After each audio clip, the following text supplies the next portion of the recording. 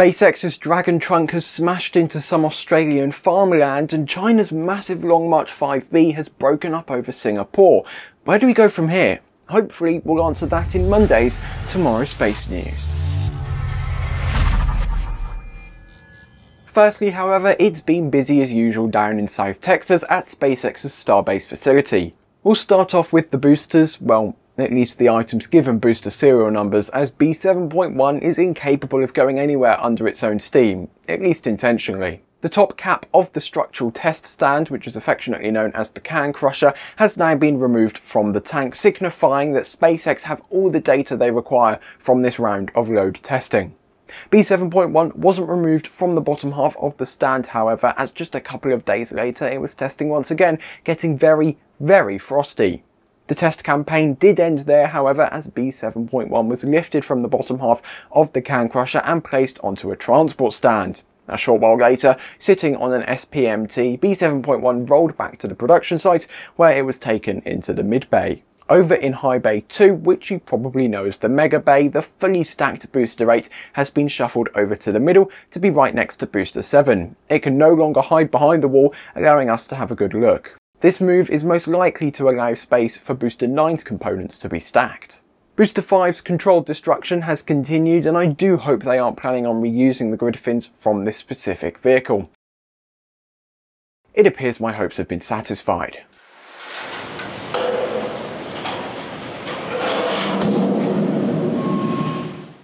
Let's look at Ship 24. It's been testing its forward flaps, waving to everyone driving past below.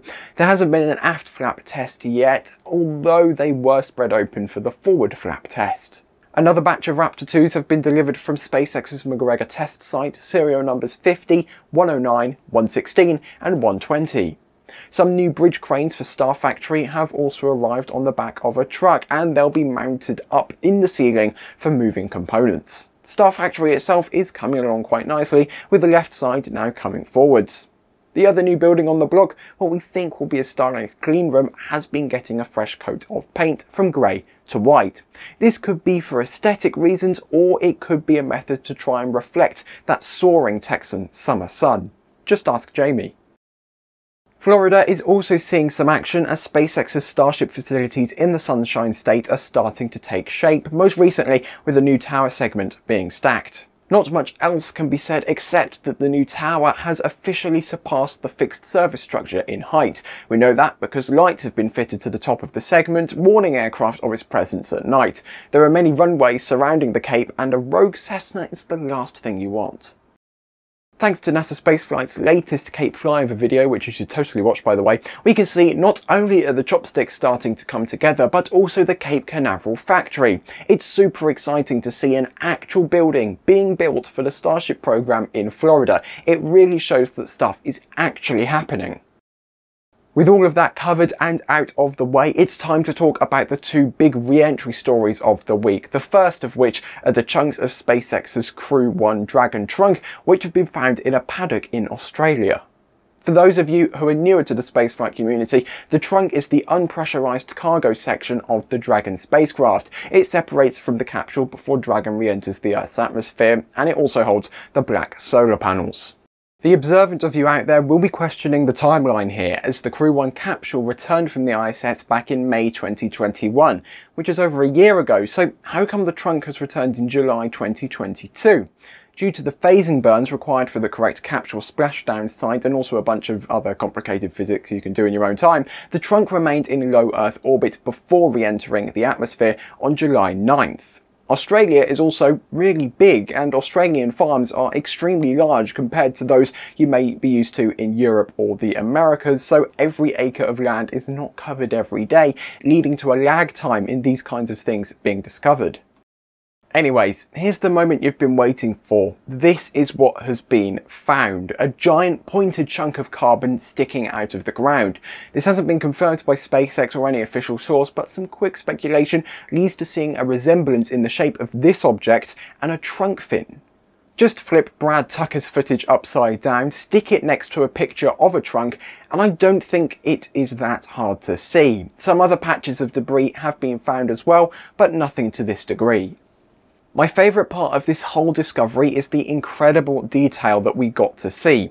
Even though some scarring was suffered during re-entry, I mean, there obviously would be, it gets really hot, the internal composition of the fin is still there, and it's really intriguing to see.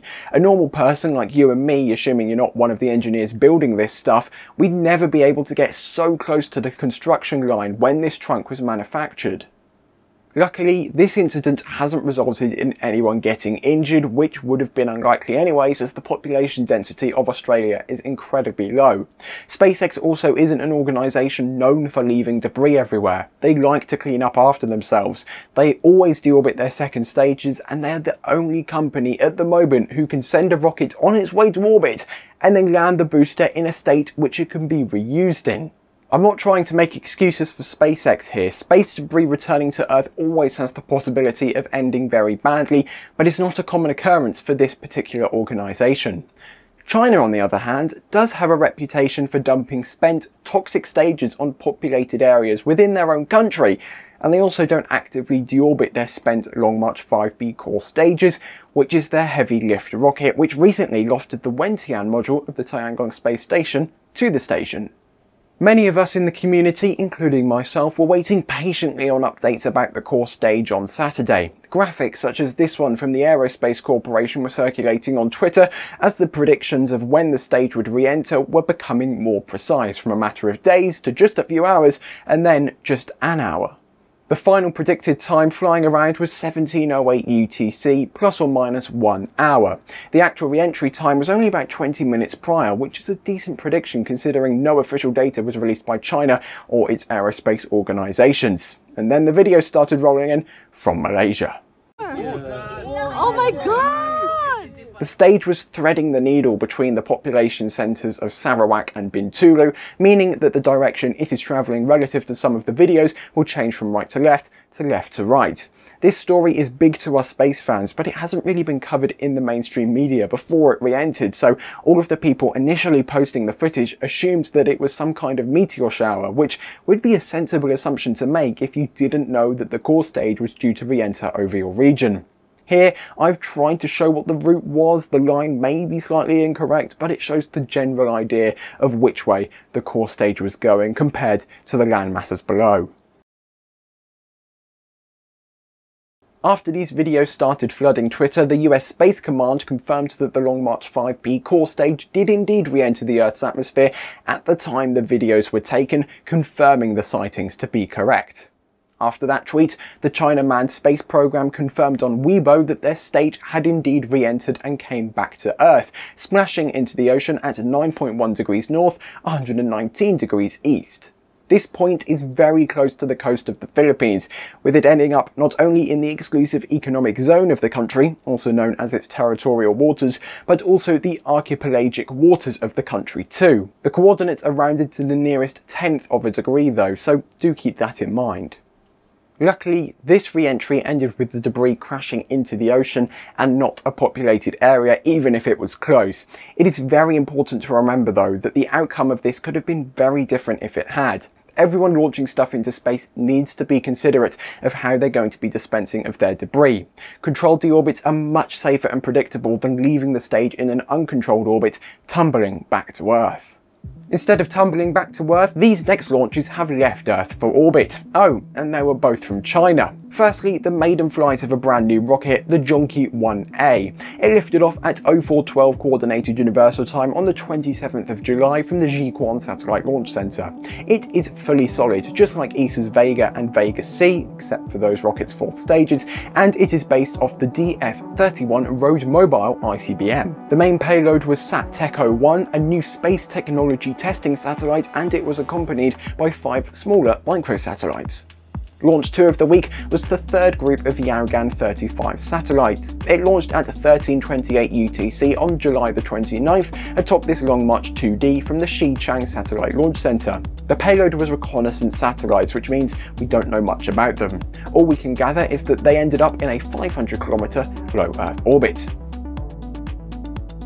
It's a busy week coming up with a Russian government payload on a Soyuz 2.1V from Plesetsk, Antipodean adventure on an Electron from Mahia scheduled on Tuesday, Spurs GEO-6 on an Atlas V on Thursday. Also on Thursday is the Korean Pathfinder lunar orbiter launching on a Falcon 9, and to round out the schedule we have EOS-02 on an SSLV from the Satish Dhawan Space Center in India. Thank you to all the people on your screen right now for helping to keep the shows of tomorrow on the air for your entertainment. Each difference here represents a different financial contribution, and in return for their kindness, the citizens of tomorrow have access to exclusive Discord channels, pre and post show hangouts, and space news scripts as they're being written. If you want to join them, head to youtube.com/TMRO/join or click the join button below. Jamie is once again busy this week. If you keep an eye on Twitter, you can probably figure out where she's been, so we'll just have space weather. The live show is currently unconfirmed for this Friday. Myself and Dutta are confirmed to be available, but that's only half of us. And then, of course, next week I'll be back talking SpaceX, traffic, and whatever else is a big story. But for now, thank you for watching this episode. We'll see you next time. Goodbye.